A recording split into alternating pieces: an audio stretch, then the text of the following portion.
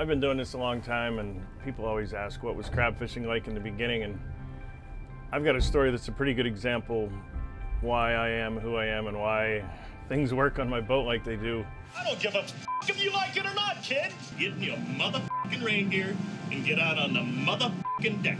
My very first season, I was working for these guys out of Oregon, and I was working as hard as I can as a greenhorn, and we all know that greenhorns never work hard enough, and one thing led to another, and I'd just gotten fed up, and I'm a good-sized guy, and I barked at the deck boss who was coiling. I told him to take a hike or whatever. It was probably a lot more graphic than that. You're a sucker sometimes, you know?